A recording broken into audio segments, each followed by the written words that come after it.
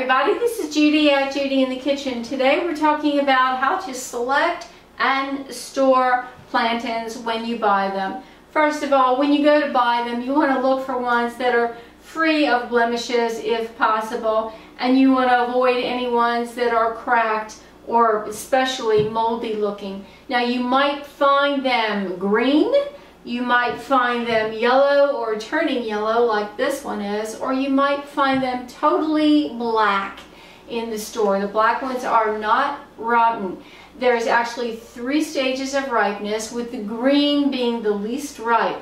And there are culinary uses for each stage of ripeness. So the yellow ones and the black ones will be sweeter than the green ones. The green ones are typically used as a vegetable, and the yellow ones can be kind of either way, but the black ones are at their sweetest, so they can typically be used in a dessert recipe. Now, how to store these things. Plantains are normally stored at room temperature, but they will continue to ripen up when left on the counter out of direct sunlight. How long it takes them to ripen up is just going to depend upon how green they were when you brought them home from the grocery store. If you want to speed up the ripening process, just place them in a paper bag, close it up, and keep it on your kitchen counter, and that will hasten the ripening process.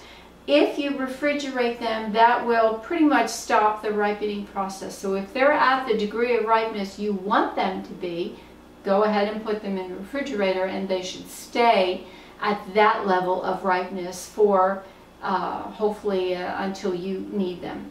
Well, I do hope this helps. This is Judy at Judy in the Kitchen. Take care.